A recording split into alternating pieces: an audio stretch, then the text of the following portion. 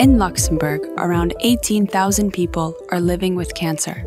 Every year, around 3,000 new cases are diagnosed. But there is hope.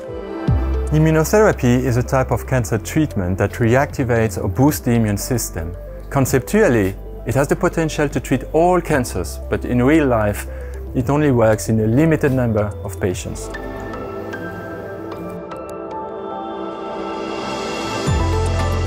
Cytotoxic lymphocytes are important immune cells that defend the body against cancer. They can physically interact with cancer cells through a very specific interface which is called the immunological synapse. In this project, we want to focus on the tumor cell side of the synapse because we think it can be used by cancer cells as an effective protection against lymphocytes.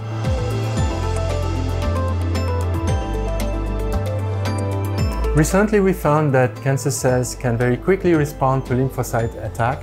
They can assemble a kind of shield or fence that prevents the formation of a very tight and functional synapse. Now we need to characterize these fence in detail in order to better understand how cancer cells evade from immunity, but also to design new strategies to restore a potent anti-tumor immunity.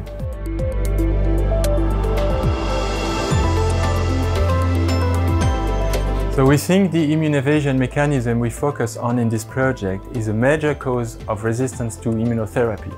So our project has the potential to lay the ground for novel strategies to improve the efficacy of immunotherapy, but also to make it work in a larger number of patients. Innovation means hope.